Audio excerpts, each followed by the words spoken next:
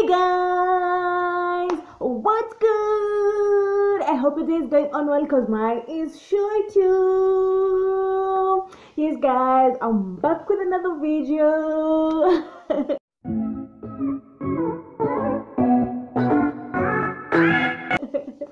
Yeah, so those who haven't subscribed yet, kindly just go down there below the description box and subscribe guys. Let's keep on growing our family.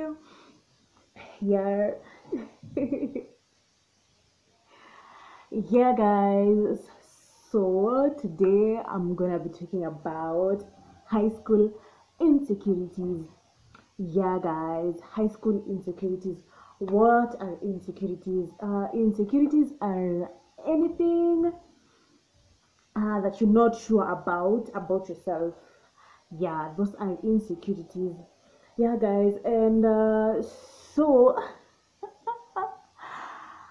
um not everyone is insecure. That's one thing. Not everyone is insecure. We have these people who tend to portray this courage or confidence in them, and they seem like, yeah, they're so sure about themselves. I'm that person too. Yeah, but way back in high school, I was so insecure about many things. Yes, I didn't show people that I was insecure, but I was just so insecure about many things, and I just didn't like tell people of what I was so much insecure of. Yeah, guys. The first thing that I was insecure of was my boobs. Okay, I used to know like I have such a big boobs than my body. That is what I used to know. Imagine, throughout my high school life I used to know that.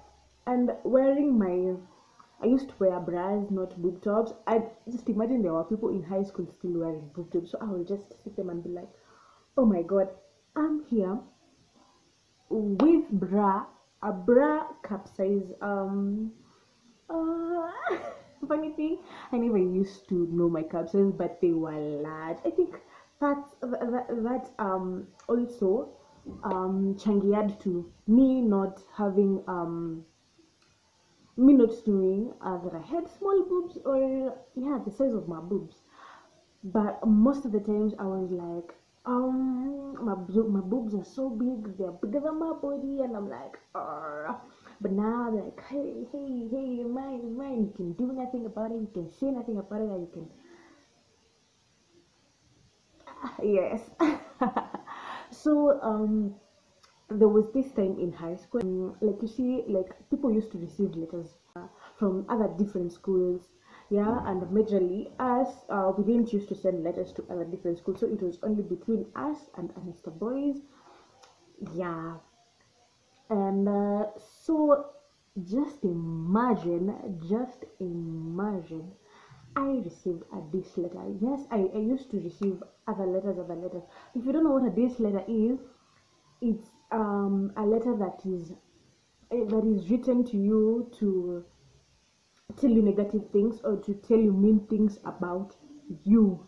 So me, in this case, I received this letter that I had big boobs, and the letter was like, well, it was addressed to me, and from the start it was like, this person was really bitter about something that I did, or which I don't know what I did. And mind you, I don't even know that person. Up to date, I don't even know that person. The person was like, yeah, he wrote some many words, like, I can't remember the exact words, but what I can remember is at the bottom of the letter, he drew okay, I can remember the name perfectly well, but I'm not gonna spell the name. Yeah, I'm not gonna spell the name. And then he drew some girl, some lady with some big boobs, and yeah, as in, it was so demeaning. It was so bad for me. I was like, ouch. But now, coming to think of it, I think that it was a prank or something of that sort, because I never got to know that person. Because when someone disses you or when someone talks bad about you, it's because they know you and you did something about to them or something of that sort. But me, I never did something wrong to them. But them, they saw like I did something wrong to them and they wrote me a diss letter. But no, as I said, now that I'm coming to think of it, I think it's a diss letter. The diss letter was just written by my classmates, some uncle classmates.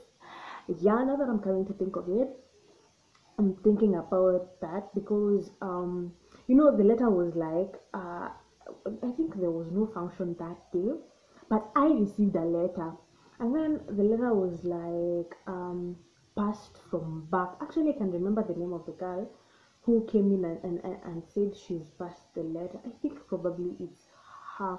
She's not a classmate. She was a schoolmate. Yeah, she came and I was passed for the letter, and I took, the letter comes and then you're like, hey, who's this? Who's remembered me? And I'm like, let me wait and see. And then I go take the paper and read and see, and I'm like, oh my god, oh my god, it's a this letter, it's a this letter. And Matthew, it has passed through so many people's hands to get to your hand. So imagine the way people were talking. Not that I cared, by the way. After that moment, I didn't care. I just read the letter, finished it, folded it, and continued with my whatever I was doing. I think I was reading, I was studying, or whatever. It was preps, then it was night preps, and I was like, whatever. So you just reading about it. Oh, what am I going to do? Oh, what am I going to do? What was I going to do? Nothing. Na struggle. Na struggle. Yeah, I was to do. Ningefanya nini, lakini saa hii nawaambia, mulisikia wapi niko na boobs kubwa, like now I'm here, I'm like, so many people are going to get their boobs injected, they're going to get surgery, yeah, as in addition of the masses of their boobs or whatever.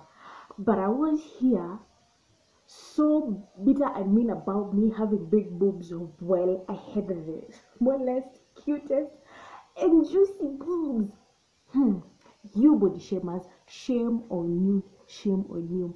So another thing that I've been, so not that it bothered me, but I've been so insecure about my lips. Let me post so that you guys can see. Imagine those cute lips. Most of the times that people were like, you know what, you got big lips, you got fish lips, you got big lips, and I'm like, these small lips, they're fish lips, they're cute lips, and I'm like, it's okay, I don't mind. So for the most of the time in high school, I was like, I never used to mind, but I'm this type of person who usually doesn't mind about my appearance. I just tend to look good because I believe there's class in simple. Because yes, you can do your makeup, you can do everything, but you'll still not look good as I do. So I love my natural self so much. Lies. Lies. Of course, I like makeup. Yeah, I like makeup. So, so most of the times I was like, wow, this person has told me I have fish lips, but there's nothing I can do about them. God bless me with these cute lips, and they're mine, and it's in my genes. There's nothing I can do about it. So and you see, like this right time, kina Kylie Jenner go out to get their muscles of their lips increased, and I was here complaining that I have big lips, as in someone out there would die to get my lips, and I'm here complaining about them. Too shade. Right guys, but anyway, I got over those insecurities, because right now I'm just like, talk whatever you're gonna talk, say whatever you're gonna say.